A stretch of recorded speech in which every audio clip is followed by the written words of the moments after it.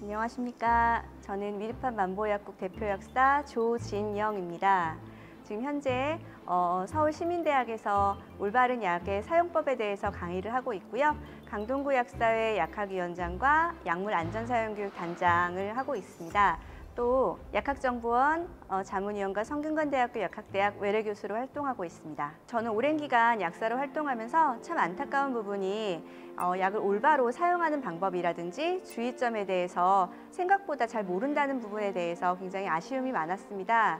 또 한 가지가 주변 분들의 얘기만 듣고 실제로 필요하지 않은 약을 구매하거나 혹은 꼭 필요한 약들을 놓치는 경우를 많이 보았습니다. 현재 시민대학에서 강의를 하고 있지만 조금 더 많은 분들에게 약을 적절하게 사용하는 부분에 대해서 공유할 수 있었으면 하고 생각하던 차에 좋은 기회가 생겨서 유튜브를 통해서도 여러분들과 함께 정보를 공유할 수 있는 자리가 마련이 되었네요. 자, 그럼 지금부터 약에 대한 궁금증을 한번 풀어볼까요? 세계보건기구에서는 이렇게 정의하고 있습니다. 약이란 질병을 진단하고 치료하며 증세를 경감시키고 처치, 예방하기 위해 사용하는 물질이다. 인간을 위해 사용하는 만큼 인간에게 유익한 것이어야 되겠는데요. 그렇지만 안타깝게도 효능 효과와 더불어서 부작용이란 짝꿍이 늘 존재합니다. 보통은 안전하다고 생각하시는 건강기능식품에도 부작용은 분명히 존재하고 있어요.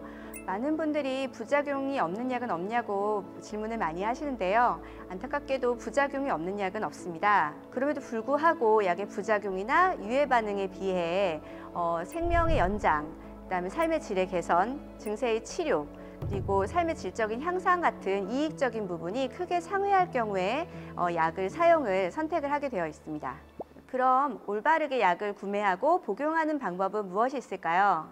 굉장히 간단한 부분인데 모든 분들이 다들 알고 있는 부분임에도 불구하고 잘 지켜지지 않는 부분이기도 합니다. 첫 번째로 약에 대한 목적을 분명히 밝히시는 게 중요합니다. 저는 사실 지금도 가장 헷갈리는 게 진통제와 설사약입니다. 보통 분들이 진통제를 사러 오시는데 진통제 주세요 하시는데 제가 여쭤봐요. 어디가 아프신데요? 라고 여쭤보면 환자분들이 간혹 배가 아프다고 말씀을 하십니다. 소화가 안 되거나 위험 증세로 인해서 복통이 있는 경우에 진통제를 드신다면 약효가 발현되지 않거나 혹은 증세가 더 악화될 수도 있습니다. 또 그리고 설사약에 대한 부분은 설사를 하는데 설사를 멎는 약인지 아니면 설사를 하게 하는 약인지에 대해서 굉장히 모호하게 하시는 분들이 계세요.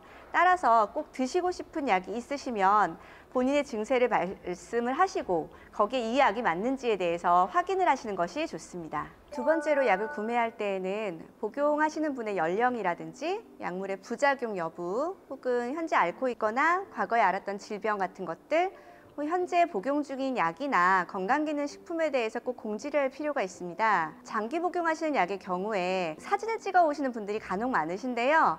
이 찍어 오시는 건 좋은데 찾다가 1시간씩 걸리십니다. 저희가 약을 드릴 때에는 반드시 약국용 영수증을 드리게 되어 있는데 이 영수증 하단에 보시면 약 이름이 적혀져 있어요. 이걸 작게 잘라서 지갑에 넣으시는 방법을 저는 추천을 하고 있습니다. 고혈압, 당뇨약만 하더라도 수백 가지가 넘는데 이것들을 단순히 난 고혈압약 먹어라고 해서 저희가 알 수가 없어요. 비슷한 구조의 약물의 경우에는 똑같이 부작용이 날 수가 있으니까 반드시 약 이름을 알고 다니시는 것이 필요합니다. 셋째로 복용 시간을 잘 지켜야 합니다. 귀찮게 하루 3번 먹느니 3번의 용량을 한 번에 다 먹으면 되지 않느냐 하시는 분들이 계시는데요. 약은 종류에 따라서 빠져나가는 시간이 다 틀립니다. 빨리 빠져나가는 약의 경우에 용량을 높인다고 하더라도 늦게 빠져나가는 게 아니라 빠져나가는 시간은 똑같아요. 용량이 늘어나기 때문에 부작용 용량까지로 쭉 올라갔다가 떨어지는 건 똑같이 떨어지게 되어 있습니다. 치료 효과가 나타나기 위해서는 혈중 약물 농도가 일정 수준 이상 유지가 되어야 되는데요. 이렇게 약물의 농도가 들쑥날쑥 하다 보면 부작용은 올라가고 약효는 떨어지는 결과를 가져올 수밖에 없습니다. 약 복용 시간에 대해서 설명을 드릴게요. 약 복용 시간은 보통 식후 30분에 드세요 라는 게 굉장히 익숙하실 텐데요. 요새는 식후 30분보다는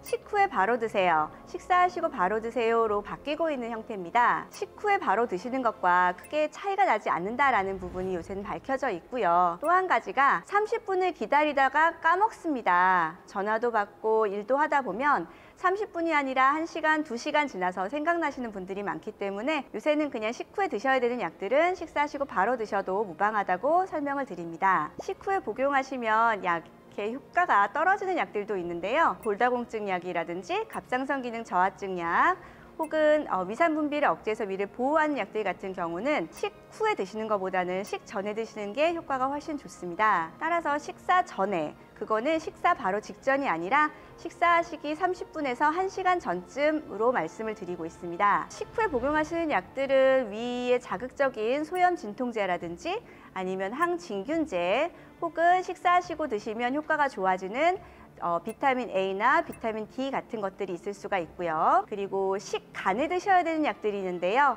식간은 식사와 식사 사이를 의미합니다. 아침 식사와 점심 식사 사이, 혹은 점심 식사와 저녁 식사 사이를 의미합니다. 보통은 식후 2시간에서 3시간 정도가 되겠죠.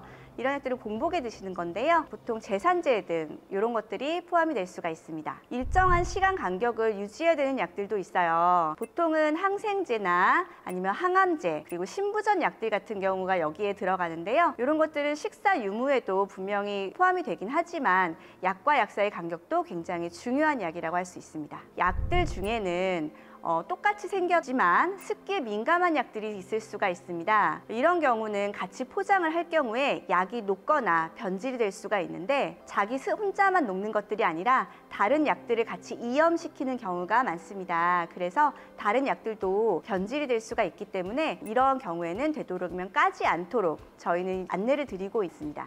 특수한 제형을 가진 약들도 있습니다. 무슨 서방정, 무슨 오로스정, 이런 것들은 약이 꾸준히 유지가 되도록 특수한 코팅이 한 번 더 되어 있는 약들이에요. 그렇기 때문에 이런 약들은 자르거나 부술 경우에는 약효가 떨어지거나 혹은 부작용 발현이 늘어날 수가 있는 약들이에요. 그렇기 때문에 너무 크다고 해서 부셔서 먹지 않도록 주의하셔야 되고요. 설하정이라는 이름으로 나오는 약들이 있습니다. 이런 것들은 혀 밑에서 녹여서 드셔야 되는 약인데요. 이런 것들을 씹어 드시거나 삼키시는 경우에는 오히려 약효가 떨어질 수 있으니까 주의하셔야겠죠. 약의 유통기간 혹은 보관법에 대해 설명을 드릴게요. 저희는 약을 드릴 때 일반적으로 직사광선이 들지 않는 건조하고 서늘한 곳에 포장 상태 그대로 보관을 하시라고 안내를 해드리고 있습니다. 예전에 제가 학교를 다닐 때에는 직사광선이라고 한다면 햇빛이 아니면 이런 형광등 불빛은 괜찮다고 배웠긴 했는데요. 요새는 형광등 불빛에도 약효가 달라질 수 있는 약들이 있습니다. 그래서 되도록이면 직사광선이 들지 않는 곳으로 그냥 컴컴한 곳에 보관을 하시고요. 그리고 약의 보관 온도는 약들마다 다른데요. 경우에 따라서 실온 보관하시는 약의 경우에는 1도에서 30도,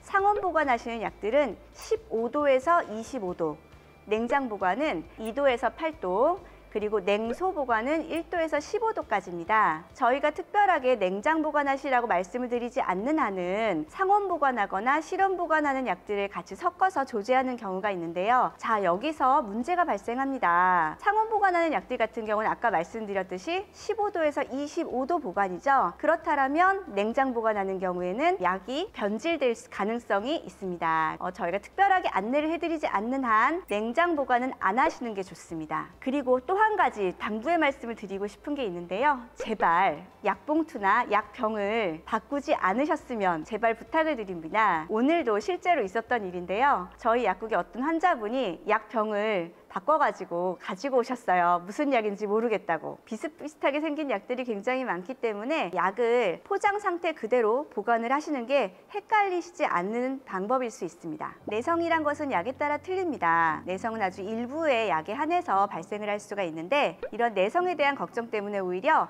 약을 잘못 드시는 경우가 훨씬 많습니다. 예를 들어 항생제 같은 경우, 항생제는 세균을 죽이는 약이죠. 병을 일으킨 세균이 완전히 없어져야 치료가 종료된다는 것을 의미합니다. 그런데 항생제 내성에 대한 걱정 때문에 한 2, 3일 정도 드시다가 증세가 좀 완화가 되면 끊습니다. 그럼 세균이 죽기 바로 직전까지 갔다가 다시 살아나겠죠. 그럼 또 증세가 심해지니까 다시 2, 3일 정도 드십니다. 그러면 또 약간 괜찮아지면 또 끊겠죠. 그럼 세균이 다시 살아납니다. 이것이 반복되면 균이 약에 적응을 하게 되어 있어요. 이것이 바로 항생제 내성입니다. 항생제 같은 치료 종료까지 드셔야 되는 약들 같은 경우는 끝까지 연결해서 드시는 게 오히려 내성을 줄이는 방법입니다. 그게 언제냐고 물으신다면 의사 선생님께서 오케이 하실 때까지 드시는 게 오히려 내성을 줄이는 방법입니다. 이렇게 일정 기간 복용해야 되는 약들 같은 경우와 그리고 그때그때 필요할 때 드시는 약들 같은 경우를 구분을 하셔야 되고요. 이런 것들은 주변 분들의 말씀을 듣지 마시고 의사 선생님이나 약사 선생님들과 함께 의논을 하시는 것이 좋습니다. 혈압약을 한 번 먹으면 끊을 수 없으니 안 먹는 게 좋지 않느냐라는 질문이 굉장히 많아요. 혈압이란 것은 심장에서 혈액이 나갈 때 혈관이 받는 압력입니다. 그런데 어떠한 이유로 혈압이 높아지게 되면 혈관이 받는 압력도 커지겠죠. 이게 오래 지속이 되면 혈관의 손상도가 많아집니다. 실제로 저희 약국에 이러한 이상한 내용 때문에 혈압약을 안 드시고 몇 년 동안 그냥 고혈압 상태로 유지했던 분이 계시는데 결국에는 신부전, 고혈압의 협병증으로 인한 신부전으로 인해서 약을 굉장히 많이 드셔야 되는 결과를 가져오신 분이 계십니다. 사실 혈압약은요, 하루에 한두 알 이상은 잘 안 드세요. 그런데 신부전까지 가게 되면 하루에 최소한 6알 이상 드셔야 됩니다. 그러니까 그냥 한두 알로 끝낼 수 있도록 의사 선생님의 적절한 치료를 받으시는 걸 추천합니다. 약을 드시고 정상으로 돌아왔다고 해서 약을 끊으면 안 되는 약들도 있어요. 당뇨약이라든지 고지혈증약, 혈압약들 같은 경우는 드시면 조절이 되니까 당연히 정상으로 돌아오겠죠. 하지만 약을 끊으면 다시 되돌아갑니다. 이러한 것들은 치료 목적이 아닌 조절 목적으로 드시는 거기 때문에 임의적으로 끊으시면 안 돼요. 항생제라든지 항암제 같은 치료 목적, 증세가 없어지면 끊어야 되는 약들도 있지만 증세 완화 목적으로 드시는 약들 같은 경우는 임의적으로 조절하시면 큰일 납니다. 약을 끊거나 조절하시고 싶다면 임의적으로 판단하지 마시고 의사나 약사에게 반드시 의논하시는 것을 말씀을 드리겠습니다. 제가 추천하는 영양제는 없습니다. 영양제는 복용하시는 목적이라든지 앓고 있는 질환 혹은 복용 중인 약에 따라서 약이 달라질 수가 있습니다. 그렇기 때문에 제가 추천해드릴 약은 없습니다. 아무리 잘 듣는 혈압약도 당뇨에 쓰진 않죠. 좋은 약도 내게 맞아야 좋은 약입니다. 시대의 지식 온. 여러분의 지식을 온시켜줄 오늘의 결론은 약은 양날의 검과 같다. 오늘의 지식을 온시켜준 저는 조진영입니다.